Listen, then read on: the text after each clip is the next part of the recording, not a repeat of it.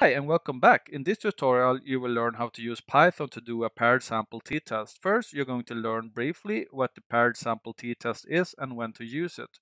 After this, we will read an example dataset using Pandas read CSV method. When we have some data to practice carrying out the paired samples t-test in Python with, we will start doing so. First, we will use SciPy to perform the t-test. Second, we will use the Python package Penguin. As SciPy and the t-test underscore rel method only give us the t and p value, we will also learn how to compute an effect size. Note, using Penguin and the t-test method, we will get a measure of effect size. We will get Cohen's d, that is. Before we go on to briefly talking about what the paired sample t-test is, it may be worth mentioning a few things. First, there are some useful links in the description below. You will find a link to the example data, a Jupyter notebook, a link to a blog post covering the topic a bit more in depth. There's also a link to a blog post if you need to learn how to install Python packages such as Penguin. Finally, you will find links to other YouTube videos in which you can learn, for example, how to read a CSV file in Python using Pandas. That said, let's learn more about the paired sample t-test. The paired sample t-test, also known as the dependent sample t-test, is a parametric method that can be used to determine whether the mean difference between two sets of observations is zero. In a paired sample t-test, each participant or entity is measured twice, resulting in pairs of observation. Now, I'm not going into more details on when you should use the paired sample t-test in Python. But some of the common applications of this test include case control studies or repeated measures designs. For example, if you want to test the efficiency of an intervention, such as a new drug for depression, you can test the difference between the pre and the post tests within the same individuals. In this example, and as it often is the case for the dependent sample t-test, the two samples are separated by time but will correlate within each individual. That said, let's start importing some data to practice the dependent sample t-test using Python. Okay, it's time to import the dataset. So the dataset is stored in a CSV file, a comma separated file that is. Uh, so we're going to use Pandas. If you need to know how to install Pandas, which is a great Python package, you can see a YouTube video in the description below. We start by importing Pandas as PD. We're going to create a data frame object. We call that df for data frame, and we're going to use PD read underscore CSV, and we put the file name or path as a string here. And in my case, I have stored the example data set in SimData, a subfolder to this Jupyter notebook.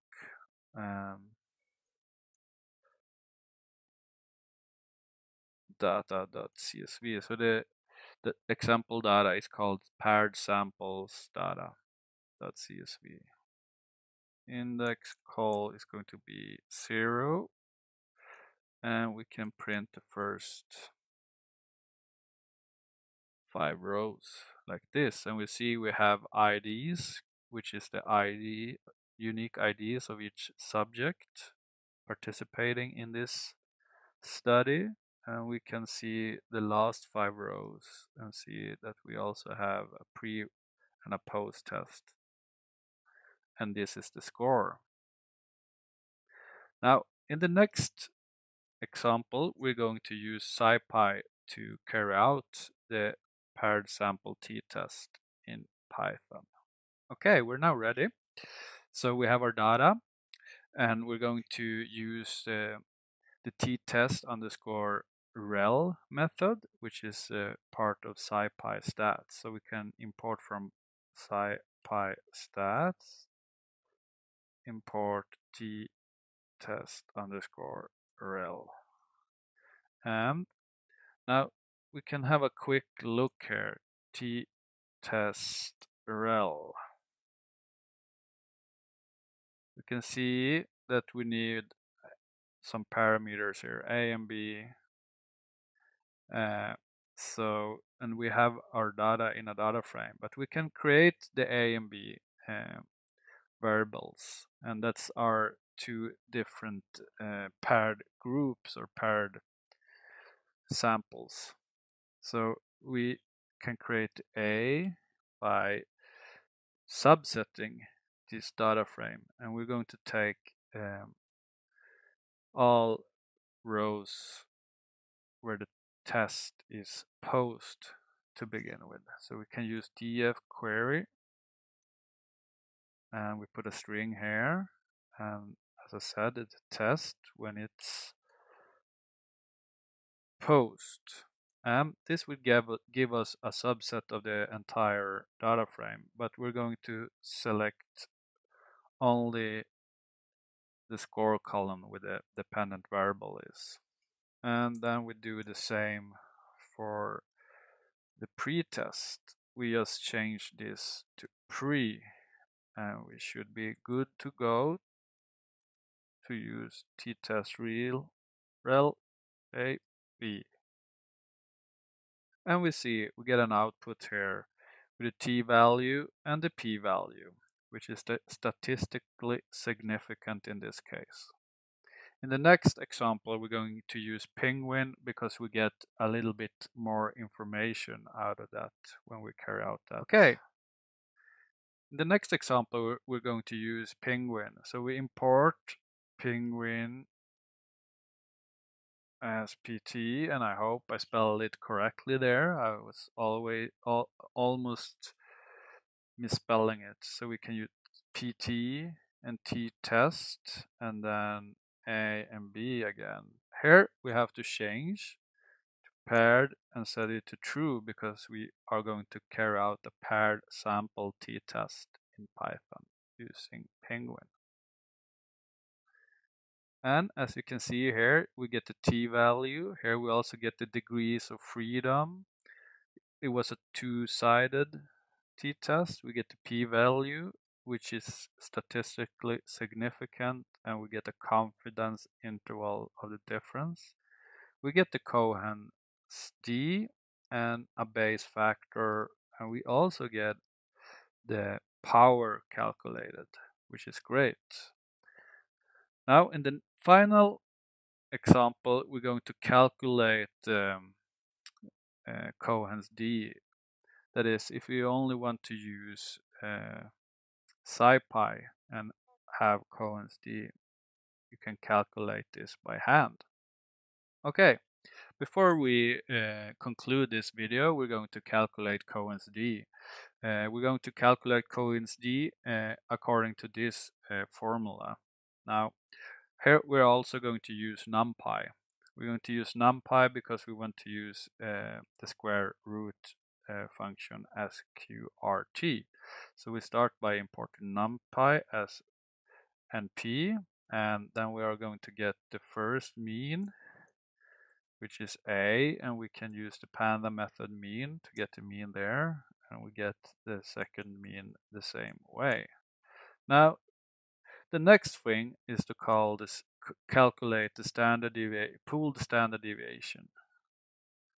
So np qrt like this, and then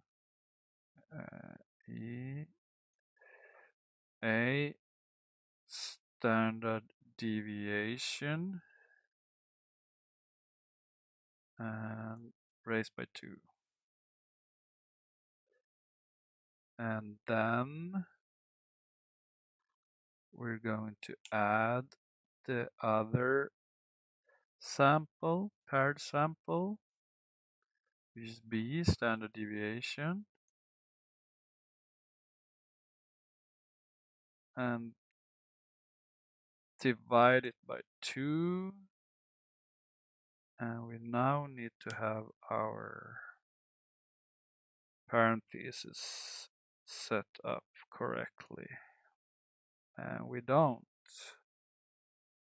So Let's see where we have one too few there, I think. Yes, and then Cohen's d then. So we take the first mean subtracted by second mean divided by the standard pooled standard deviation. Print d. And we can see that it's the same as we got up here if we would round it. Now, in this video, you got the answer to the question, how do I carry out a paired sample t-test in Python? First, we read data, and then we used SciPy to carry out the dependent sample t-test, and then we learned how to use Penguin to carry out the paired sample t-test in Python. I hope you learned something, and if you did, press that thumbs up button, subscribe to my channel if you haven't, and share it to your friends and colleagues if they need to know how to carry out the dependent sample t-test in Python.